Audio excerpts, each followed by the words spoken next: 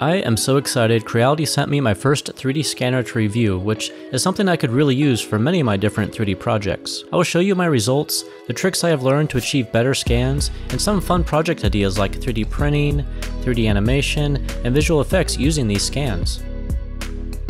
So let's get started from the beginning and see what's included inside the box. It comes with this nice quality case if you want to protect and travel with this scanner, and I'll provide a link to the main website for more details and specs on this scanner if you're interested. So what do we have here? We have a mini tripod, a phone holder, and a holder for the scanner, and the camera scanner itself. And this tripod holder looks pretty cool to me and would work great for a lightsaber prop. And sorry, that's just the first thing that came to my mind while holding it. Anyway, the assembly is pretty straightforward. The top part came loose, so I tightened it with the provided Allen wrench. I then attached the scanner, which gets its 5 volts of power from the tripod, so remember to keep it charged.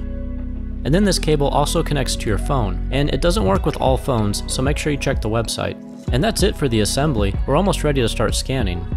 So next we need software, and there's a QR code at the top to scan that will take you directly to the download page. And by the way, the phone software download needs to be unzipped before it's installed as an app on your phone. So you can download the software on your phone or your Windows PC, and I heard macOS support is coming soon. And the scan settings are pretty simple. Are you scanning a small, medium, or large object? Or is it a human face or body? And the scanner will use different algorithms accordingly. And does your object have better geometry or texture to track? So it's like this object here. This has many well-defined geometric shapes for tracking compared to this object, which is mostly a smooth sphere, so the texture detail would be best for tracking. And I always set the quality to high, and I always want pictures to be taken, stitched together, and applied to the scan for a realistic texture. Okay, and here is my first attempt at 3D scanning ever. And I'm reading the notes it tells me, like move closer, perfect, hold that distance, and of course green means good. And I watch these two screens to make sure I'm centered.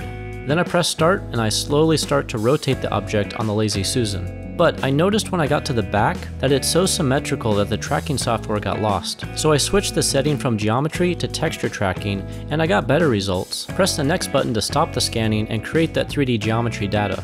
And I definitely missed some details here being my first scan. I wasn't really sure what I was doing. And I also only captured 486 frames, which is pretty low information. I now try to aim for around 1200 to 2000 frames. And you have a few options here that you can patch holes or fully enclose the mesh, and you can save the file as an STL, which is perfect for just 3D printing, or an OBJ or PLY file format, which is better for visual effects and animations since it includes the actual texture information too.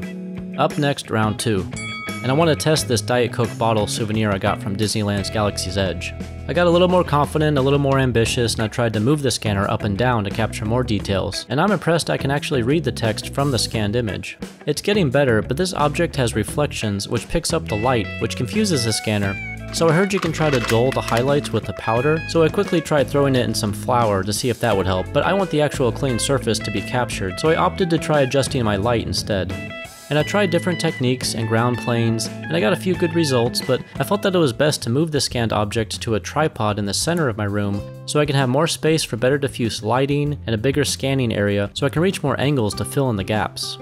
I kept some of my old childhood toys like the Street Sharks action figure, which has great asymmetry geometry and really good details for scanning. And yes, it's a pretty good scan, but I lost some details in the teeth and the hands, probably due to some shadows from the top-down lighting.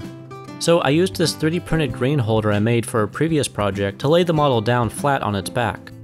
And yes, this was a good choice since it ended up capturing more of those details in the teeth and the hands. Next, I wanted to try to see if I can completely scan a full object. So the strings will allow me to capture every possible angle of that object. And the string is very thin, but I was wondering if it would be detected by the scanner. I tried it both with this toy and the plant pot to see what would happen. And just like I thought, I was able to capture all sides, including the bottom, but the scanner did detect the strings, which just shows how good the scanner resolution really is. And check this out, this planter is the perfect thing to scan. Maybe it's the shape or material, but look how fast I'm moving, and it still tracks. I don't recommend moving this fast, by the way, I'm just showing you how quickly it can track. Which brings me to my best scanned object ever, my shoe. Which was also able to keep up with the fast movements, but I slowed down for much better results. Maybe it's the shape, the asymmetry, the texture, the low shine, I don't know, but definitely it captured every detail. And then when you look at it with the applied texture, it really helps it make look realistic. So it's a good tip to find what objects scan best so you can learn what features work for other objects to scan. And if there is a really reflective surface, you could try covering that part up with tape. And if it doesn't scan well vertically, you can try it at a different angle. And that was all fun, but now for the real test. Can it capture a person? I invited my friend David over to help me. I'll add a link to his creative content in the description below. So I changed the scan setting to face mode, and I moved very slowly to try to capture every angle. And this was just our first try, but we were both really impressed with the results. These settings are great for capturing facial geometry and textures, though this setting was limiting since it didn't want to capture any of the neck, ears, or hair. But still, it's pretty cool, and I wanted to try next. So in case you're wondering, this is what a 3D scanned image of a 3D sage looks like. I think David's scan turned out a lot better, but still, this is pretty cool.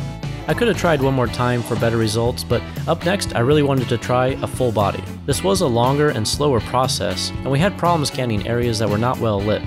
So we had to add more lights to try to fill in those shadows. And we captured more angles and more frames, which felt even longer in this non-air conditioned garage, by the way, but check out the results. There are some missing gaps, but overall I think it captured some great detail. And right here, this was probably the best full body 3D scan that we got. It has really good geometry and texture details. And all of these scans have thousands to millions of polygons of detail, which is great to send to a slicer program to be 3D printed. So you can pretty accurately duplicate any object that you already have. And if you keep the same units, the scale and proportions will be exactly the same as your original object. Or you can even make geometry adjustments in the 3D program. And as a 3D animator, I see the potential to scan an object and combine it with real footage to create a visual effect. In fact, one of these three objects isn't even real. Comment below if you think it's the cardboard box, the traveling case, or the floating shoe.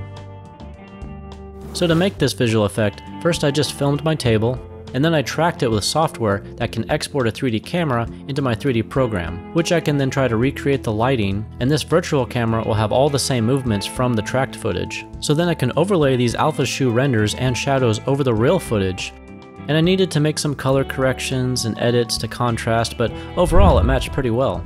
And let me know if you're interested in this. I can actually make a full visual effects tutorial if you want. And I can also swap out the 3D geometry with that real object since we have it scanned. I just first have to remove the green pole to capture a clean base plate so I can replace the objects that I want. I had to color key out the green pole and replace it with that clean empty plate that I captured. I'm sure you can tell I'm pretty excited about having the scanner. I can really use it for many of my 3D printing and 3D animation projects, so I see this scanner as just a cool new tool that can help me in my future projects. So my overall best tips would be to have soft, even lighting, and know that not every object will be great for 3D scanning. Just kind of see what works best and learn from those scans. I'm really glad I could share this experience with you. Thank you so much for watching, and I hope we can hang out again sometime, and see you next time.